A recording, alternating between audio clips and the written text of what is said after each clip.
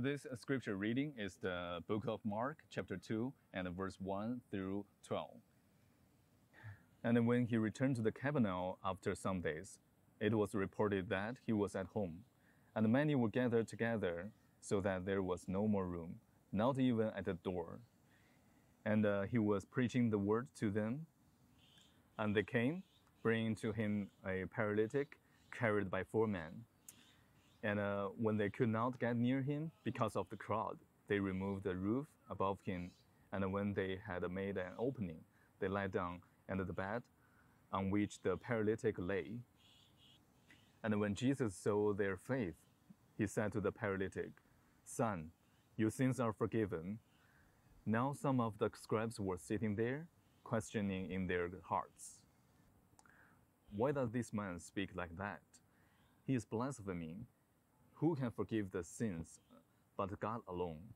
And immediately Jesus, perceiving in his spirit that they thus questioned within themselves, said to them, "Why do you question these things in your hearts? Which is easier, to say to the paralytic, 'Your sins are forgiven,' or to say, 'Rise, take up your bed and walk'? But that you may know that the Son of Man had the authority on earth to forgive sins," he said to the paralytic, "I say to you, rise, pick up your bed, and go home." And he rose and immediately picked up his bed and went out before them all, so that they were all amazed and glorified God, saying, "We never saw anything like this."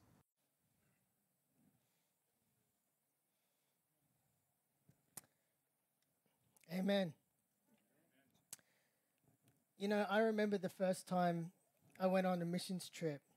I went to Thailand, and I remember having some cultural training before we started. And the really funny thing is, the biggest thing we were taught to do was to make sure that we respect the king over there. And in Thailand, the king is a very important figure. You see his face just on billboards all over the place. And we were told that we need to respect the king and even just respect images of the king. And one of those things is you'll find the picture of the king on money, and we have to be very careful what we did with our money. Couldn't let the money fall on the ground because he had so much authority that if you were found to be disrespectful to the king in that way, you could even be put in jail. This was amazing to me. I was like, coming from Australia, I had no point of reference for this kind of authority, right? And I remember just being absolutely amazed. But you know what? That kind of authority is nothing compared to the authority that our Lord and our Savior, Jesus, has over sin and over sickness. Amen. Amen. Let's pray. Father, we thank you, Lord. We thank you for Jesus. Like we sung, we thank you for the name of Jesus that is above all things, Lord God. We thank you that you have authority over sin. You have authority over sickness. You are Lord of all. As we go into your word, we pray that you would speak to us. You would stir our faith again, Lord, to believe in the fullness of who Jesus is. We love you. We praise you. In Jesus' name, amen. So we're starting a new series today. I have the privilege being the first cab off the rank, so to speak. And the series is God of Miracles.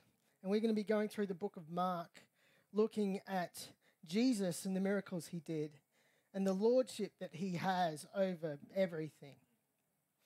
So today we're going to start by looking at his lordship over sin and over sickness.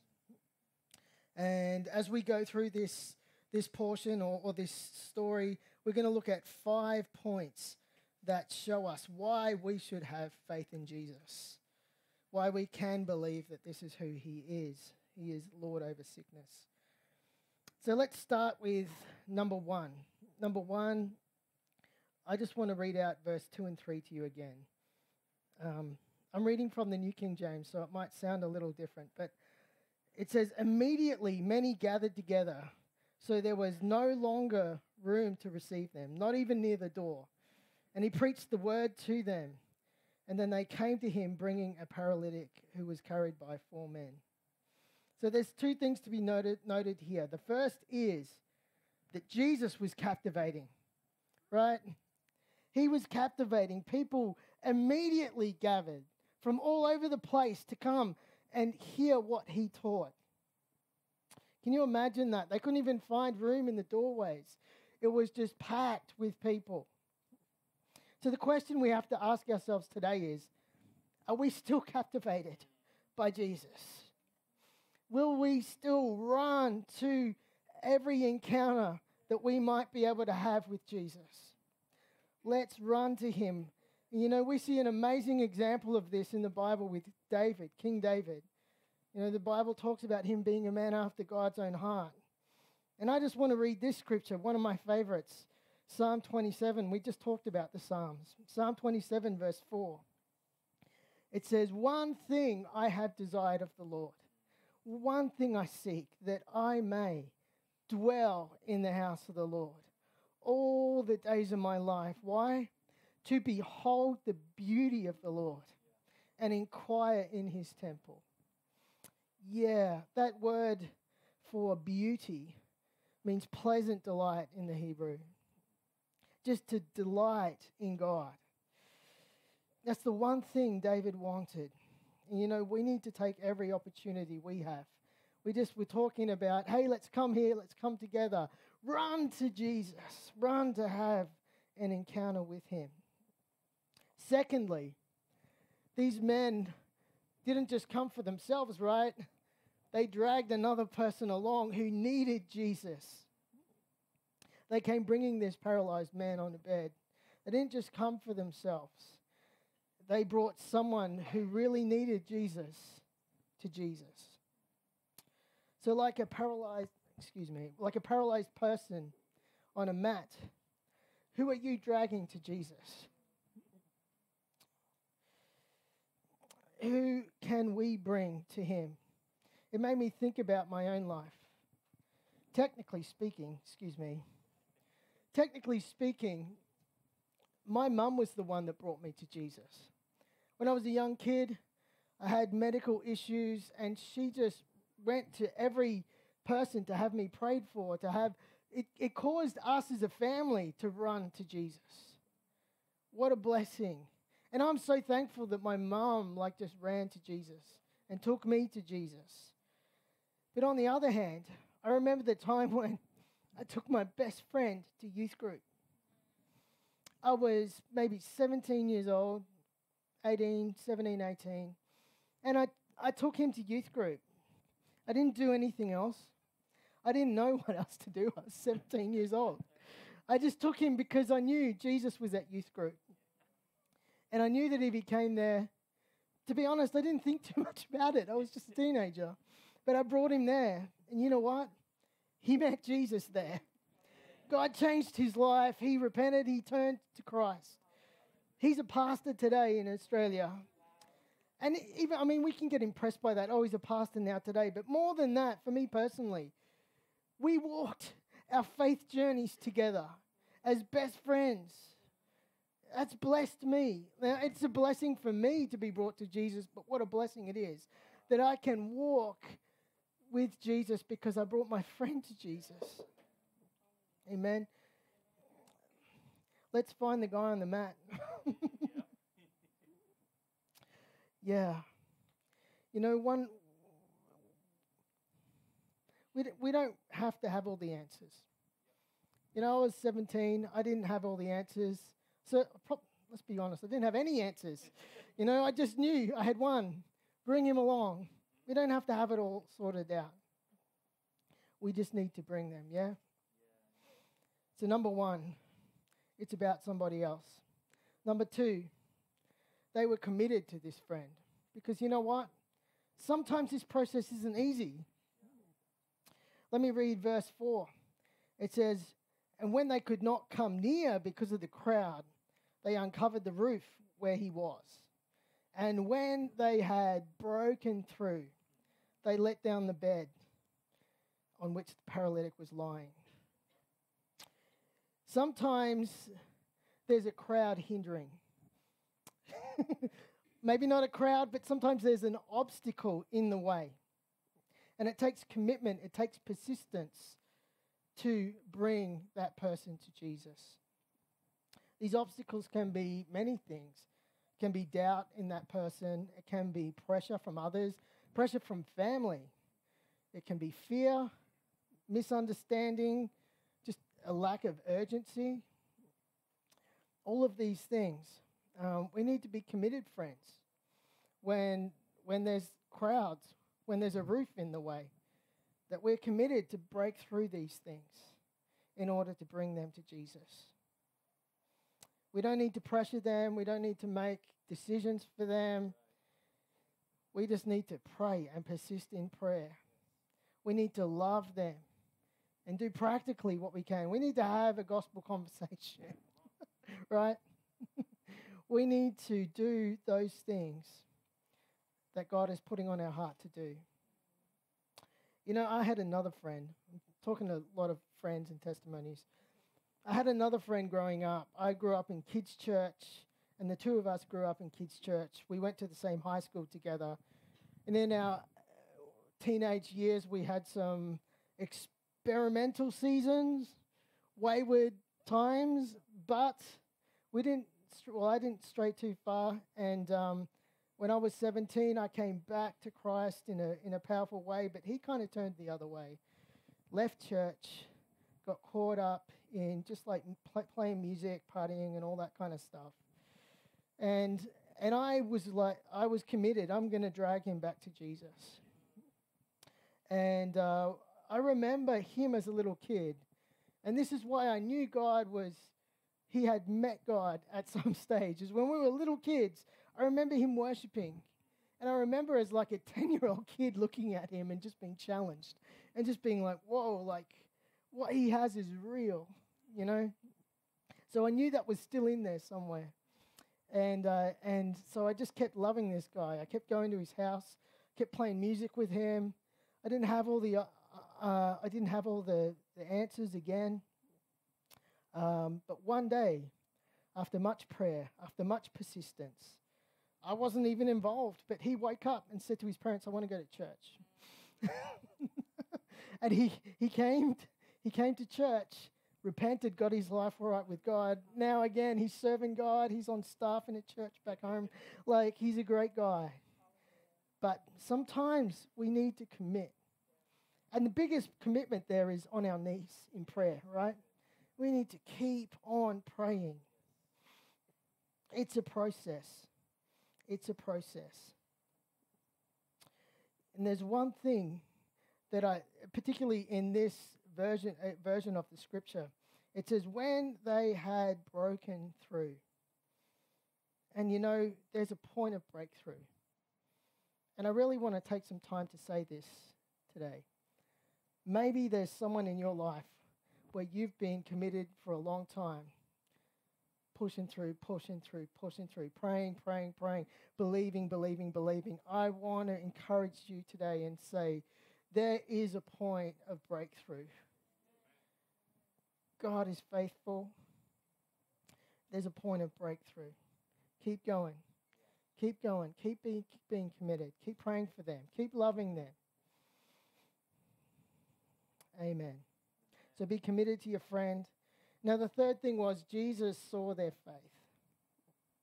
When Jesus saw their faith, it says in verse 5, he said to the paralytic, your sins are forgiven. It's interesting that this passage doesn't say their tenacity was what got God's attention. It was their compassion or their love. No, it wasn't that. Those are admirable things. Those are good things. But Jesus, he saw their faith. And he saw that they believed in him. They believed that he was God. They believed he had authority over sin and he had authority over sickness. They believed in that. And that's what caused Jesus to respond. In Hebrews chapter 11, verse 6, it says, without faith, it's impossible to please God. And then if you look at chapter 11, it goes through all these heroes of faith, that it was their faith that caused them to be in this hall of fame, right? Abraham and Moses are great examples of this. You know, it's really not, we sometimes think of the disciplines, how much I pray, how much I read the word, and how much I do this. And these are all good things, but God's not impressed by the discipline. He's impressed by the faith that is produced by the discipline. This is what pleases him. Recently, I went and saw Pastor Ben's band play, Alluvia. And I was sitting there, and Joy, I hope this isn't embarrassing. Actually, I don't really mind if it embarrasses him, to be honest. But as I was listening to the music, I was just so blown away by how awesome this music was. But I didn't sit there and think, man, I'm just so impressed by how much practice would have gone into this. No, I was enjoying the actual music itself, right? The actual experience and everything. It's admirable. It's amazing how much practice goes into that, and it's needed too. Let's not overlook that. But what actually blessed me was the music itself, and that's with God, is what actually is your faith, because that's the product, right? Amen, amen. So Jesus responded to their faith, and he challenged. So what it was the faith that they believed in who Jesus was. And Jesus, he challenged his own disciples about this. In Matthew chapter 16, verse 13 to 17, we see him challenging his own disciples. He says, when Jesus came to the region of Caesarea Philippi, he asked the disciples, saying, "Who do men say that I am?" And they say, some say that John the Baptist, some say Elijah, some say Jeremiah or one of the prophets. But then Jesus says to them, "Who do you say that I am? Who do you believe me to be?" And Peter, this is where Peter gets it right? He jumps up and says, "You are Christ, Son of the living God." And Jesus says, "Blessed are you, Simon Bar-Jonah. Flesh and blood has not revealed this to you, but my Father." So who is Jesus to you today? Is he Lord? Is he Master? Is he King? Is he friend? Is he healer? Is he Savior? Is he deliverer? Is he a miracle worker? Which do you believe? Or is he all of these things, right? Like the Bible says. Do we believe in the fullness of who he is? It's time to believe that he is Lord, and he is Lord of all. He's Lord of sin. He's Lord of sickness. He's Lord of it all. So Jesus saw their faith. Number 4 is Jesus saw his need. And this is very interesting. When Jesus saw their faith, he said to the paralytic, "Son, your sins are forgiven you." And at first glance, we can think, man, what is Jesus doing here? It's obvious. This guy wants healing, right? And you're forgiving his sins. It's an obvious request. What's Jesus doing here? Well, Jesus has a way of seeing past the physical to what is really paralyzing us. His ways are higher than ours. He sees things on a whole other level. And we need to learn and trust in him. Trust him to heal us the way he wants to heal us. It's a famous scripture we all know in Isaiah 55, 8-9 says that God's thoughts are higher than our thoughts. His ways are higher than our ways. As the heavens are as higher than the earth, so your ways, so his ways are higher than our ways. We need to trust in that. That our intellect, our vision is partial at best. He sees it all. And he knows how to heal us. Sometimes it looks like he doesn't hear us, right? But he's preparing us for the answer. He's doing it his way. Remember, Jesus heals his body.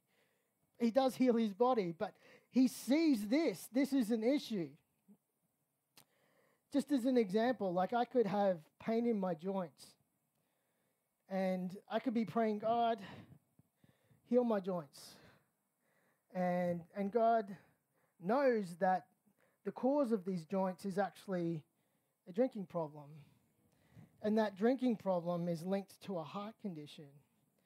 that comes from a broken relationship. So would a good father come and just heal the pain from that and let you continue to hurt on the inside? No, we don't have the vision to see sometimes what is the problem, but he does. He's God. He knows it all. And we need to put our trust in him. You know, and these things are not always connected and linked together like this, all right? This is an example. But no matter how it all fits together, we need to trust in God that he knows what he's doing. The man in our text needed forgiveness and he needed physical healing. And Jesus dealt with both of these in the right way at the right time. Jesus knows how to set us free. Regardless of how long it takes or how God chooses to do it, we need to believe in him. This is who he is. This is the authority that he has. It's time for God's people to have this kind of tenacious faith again. So, fifth and final point. Which is easier to believe? Which is easier to believe? Let's read verses 8 to 12 again. It says, "But immediately when Jesus perceived in his spirit that they reasoned thus within themselves, he said to them, 'Why do you reason about these things in your heart? Which is easier to say to you, your sins are forgiven, or arise and take up your bed and walk? But that you may know that the Son of Man has power on earth to forgive sins.' And he said to the paralytic, 'I say to you, arise, take your bed and go to your house.' Immediately he rose and took up his bed, and he went out in the presence of them all. And they were all amazed and glorified God, saying, 'We never saw anything like this.'" The scribes were offended at the idea that Jesus could forgive sins. You see, in their tradition, they could more easily accept that Jesus maybe healed someone. I mean, that was still a huge stretch, but it was not as much of a stretch, because the fact that Jesus was saying he forgives sins is he's just saying, I'm God. And this is what really, really offended them. They were outraged. So Jesus questioned them, which is easier? As me, as the Son of God, which is easier for me to say, your sins are forgiven, or arise and walk? Because I'm Lord over both of these things. Which one is easier? They're not one is easier than the other. And it's similarly in our backgrounds, we and our experiences can cause us to believe that Jesus is maybe one or the other. You know, maybe I've had a struggle with health in my life, and I struggle to believe that Jesus is Lord over sickness. Or maybe I've just struggled with cyclical sin in my life, and I can't just imagine that Jesus set me free from my sin. I can live free of that. Or maybe I've been just believing that God would save someone in my family. But I just can't believe that God is Lord over that. Well, let me tell you, he's Lord over all. He's Lord over all. Which is easier for you to believe? Jesus heals the heart. He heals the body. If you need your heart to be healed, if you need salvation, he heals. He sets free. If your body needs healing, he heals and sets free. We don't decide how this happens, but we walk with him in it. We believe in him. He is Lord over all. And I just want to finish by saying something a little bit personal. You might be looking at me and thinking, you're telling me Jesus, he's Lord over this, Lord over that. And it's obvious that I have medical issues that I still deal with today. And you might think it's hypocritical for me to stand up here and say, Jesus is Lord over sickness. But you know what? We cannot let our experience change the fact of who Jesus is. And I will not let my experience change who he is. The word determines who he is and says that he is Lord of all. He's Lord over sickness. He's Lord over sin and over death. You know, and like I said, we need to realize that it's the word that determines who he is. He is who he said he is. And you know what? Moses waited 40 years to see his promise, his deliverance. Abraham, 25 to step into the promise. We need to be prepared to stand in faith again, as long as it takes to step into what God is bringing us to. You know, we need to be prepared as people of God, that I am going to be tenacious in my faith. And I'm going to stand as long as it takes to see God move. And I'm not going to tell him how to do it. I'm going to stand back and say, God, this is who you are. This is who you are, and I choose to believe it. No matter what's in my life, no matter what's around me, I believe who you are. You are still a miracle worker. It's who he is. He is, and Jesus is a miracle worker. We need to believe in him again for that. Yes, I just want to, we don't normally do this, but I just want to take a moment to pray, you know, as we kind of slow down. I just want to take a moment because I believe there's people in this room where you are either struggling with one of these areas.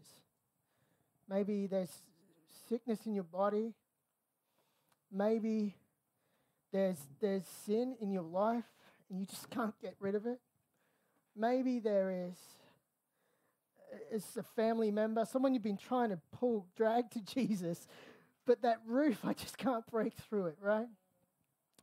Well, I'm going to pray for you right now. So let's just, you know, the Holy Spirit is here, and I just want you all to bow your heads, close your eyes, and as I pray, you know, if that's you, I just want you to say in your heart, God, this is me, I give it to you.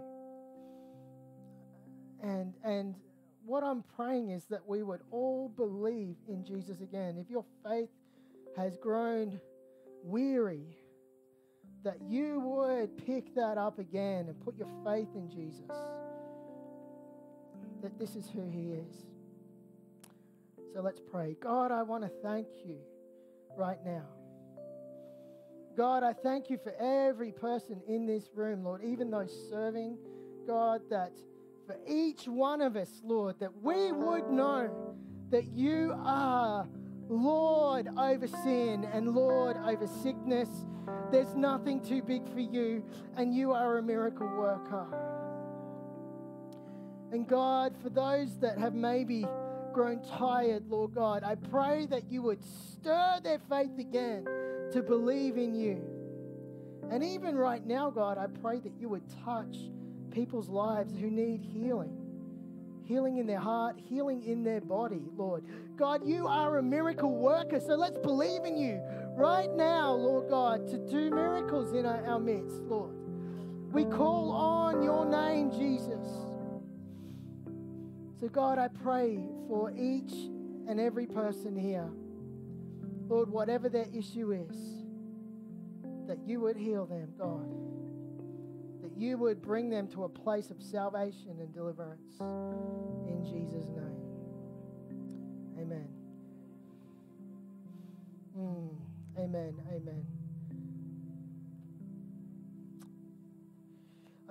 As the band is coming up, I also just want to say that if the Holy Spirit's touching you and God's moving, we have a prayer team. I just want to recommend you to go to the prayer team and have someone pray for you. Continue to minister to you if you want to. But I just wanted to reinforce that as well. Thank you so much.